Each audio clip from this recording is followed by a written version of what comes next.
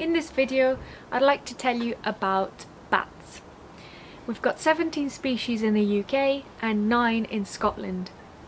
But in this video, I'll keep it short and just focus on 4 which represent the 4 main foraging techniques, which are trawling, aerial hawking, gleaning and passive listening. I'll also mention a few cool adaptations and their coevolution with moths. We all know that bats use echolocation to find their prey by sending out calls that bounce off an insect or an object that will then help the bat determine where that insect or object is. Specifically, they've got a really well developed feature which is called the tragus. We've got this too. It's this little sticky out bit here in your ear. They've got it much more developed in bats. The returning echo bouncing off an insect or object will go directly in the ear and will also bounce off that tragus. The interval between the direct echo and the one that bounced off the tragus helps the bat place the insect on a vertical scale within an arc of 3 degrees. So if you think of 90 degrees, right? 3 degrees is absolutely tiny. It's extremely precise. So all the bats in Scotland use echolocation to find their prey, but they've all adapted different foraging techniques that complement that echolocation. Another incredible adaptation of bats is their sound beams. So all the bats, with all their shapes and sizes, will need to reach this optimal acoustic field of view. And they need their sound beams to be as direct and focused as possible. The larger bats, with their larger mouths, are able to direct their sound beam very narrowly. The smaller bats, on the other hand, with their smaller mouths, have got sound beams which are a lot more spread out. This means they've got to increase their frequency hugely, and by increasing the frequency they're able to narrow it down and reach that same optimal acoustic field of view. You might already know of the water bat. This is the Daubenton's bat.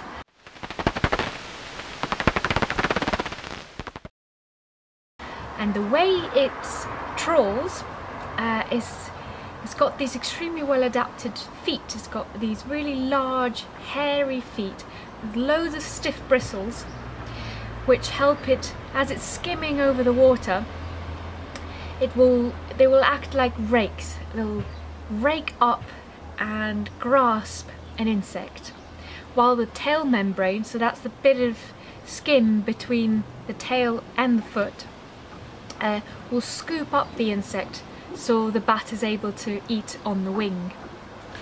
So Daubenton's bats, as you can imagine, have a diet of mostly aquatic insects, so like stoneflies, mayflies, caddisflies, pond skaters, but even small fish. They need areas of still water, because where there's ripples, they interfere with the bat's echolocation. They also avoid areas with lots of duckweed, because again, the duckweed will mask the returning echo and confuse the bat. These are the bats that either fly quite a level flight high above the canopy and then stoop down when they see their prey, or they're constantly flying quite erratically along habitat edges, along trees, in between gaps. The noctual, the liceless bats, the pipistrelles and the whiskered bat, they all hunt by aerial hawking. So the noctual is our biggest, fastest and noisiest bat. I say biggest, but it actually still fits in the palm of your hand. Fastest, it can fly up to 50 kilometers an hour. And noisiest, it can shout 4 times louder than the legal limit for a nightclub.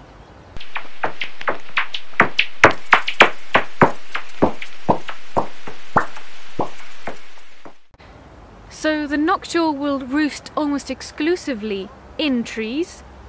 Its diet includes moths and beetles, and it's not afraid of coming out at night on a full moon. It's quite happy to hunt over open fields, and it's also the first bat to appear after sunset. It's really so big and so fast, it's not scared of predators at all. Now, the other side of the aerial hawkers are the pipistrelles. So these are the smallest bats that we have in Scotland. So we've got 3 species: the soprano, the common, and the Nathusius pipistrelles.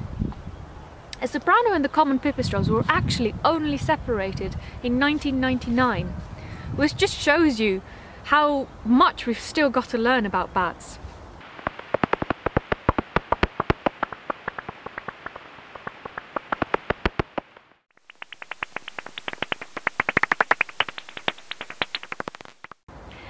Now the soprano is Scotland's most common, but the common pipistrelle is most common up north, so it's actually the hardiest of all the bats. The pipistrelles are the bats you're most likely to share your house with. The soprano pipistrelle definitely prefers more watery habitats like rivers and lakes, and is quite a specialist feeder, so it will pick out insects which have an aquatic larval stage, whereas the common is more of a generalist feeder and is quite happy to feed along rivers, in meadows and woodlands, especially deciduous woodlands. But it's not as picky as a soprano pipistrelle. However, there's been an interesting Scottish study that found that the soprano pipistrelles, when they were hunting over water like in rivers, were actually calling a lot more as well. So it makes you wonder whether the reason for the common pipistrelle to be more of a generalist feeder is due to their personal choice, or whether it's due to competition with a soprano pipistrelle. Now the gleaning bat is a natterer's bat.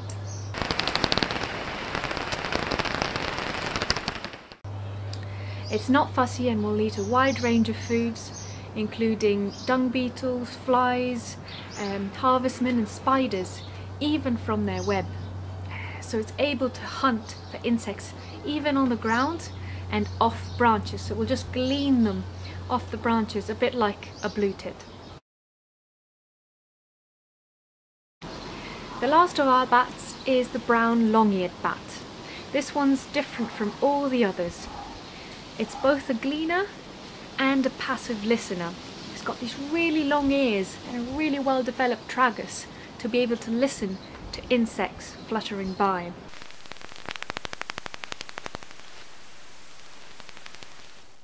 Short, broad wings as well. So these mean it flies really slowly, about 3 meters per second, which, compare it to the noctule, which was 50 kilometers an hour, that's 13 meters per second. But the short, broad wings means it's got an extremely maneuverable flight. Very good for cluttered environments like woodlands. It will feed on moths and flies, and on moths specifically, I'll come back to this later. It's extremely well adapted to feed on moths. Because it's got such a slow flight as well, it will emerge later on, about half an hour later than the other bats, because it's such an easy prey. And it will also stay and forage about half a kilometre away from its roost, unlike the noctule, which can travel 10 kilometres away from its roost. The serious advantage of gleaning and passive listening mean that the brown long-eared bat can still forage outside of the insect peak flight activity, and even on cold nights.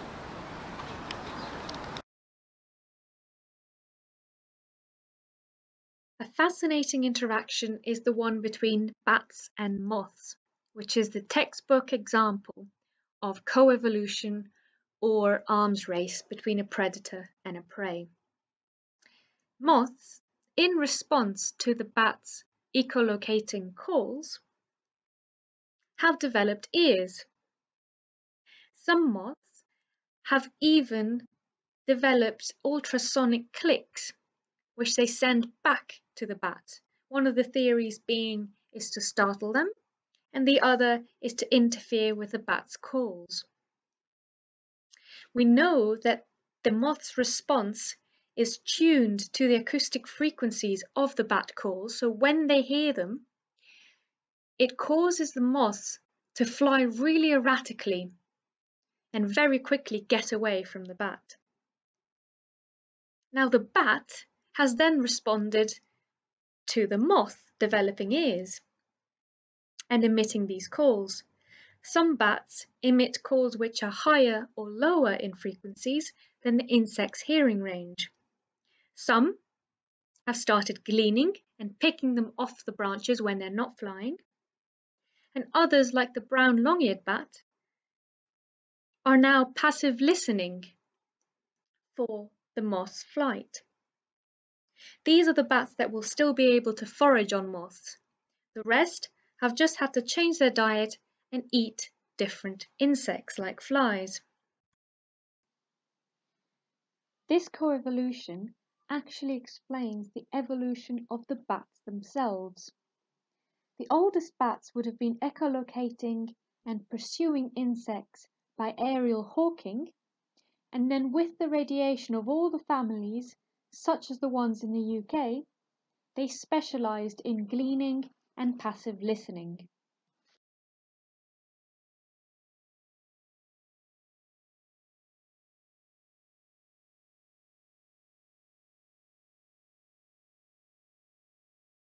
So, you know how the Daubenton's and the soprano pipistrelle are so reliant on those water habitats. The brown long-eared, the natterers and the whiskered bats all need woodlands to hunt in. The noctule, even though it's happy to travel 10 kilometers to feed, will only roost in trees. And even the soprano and common pipistrelles, quite happy to roost in buildings, but will need those roosting and hibernation sites. All these threats make the bats highly in need of all the protection and the conservation action they can get. But what it also means is by being so sensitive, they're an excellent indicator for biodiversity.